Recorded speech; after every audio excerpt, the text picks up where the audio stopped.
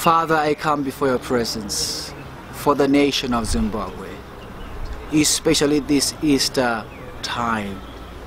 It's a time by which Christ showed us to say that you should not live for yourself. He came, he lived his life teaching us, and then on a Friday, something like 30 years later, 33 years later, he then said, I am going, and he gave his life on the cross. When he died, he went down to hell, and he went down to minister to those who were lost even during the time of Noah.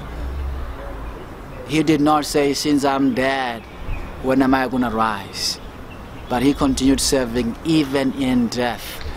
How I pray, Lord of glory, that as we are living in a very difficult time as Zimbabweans, we should reach out there and help each other as much as possible. Even at times when we are down and when we are out, when we cannot even put food on the table for our own families. But if we have got something to spare, may we help the next person as we wait for our resurrection. There is going to be a resurrection. Zimbabwe is coming soon and very soon.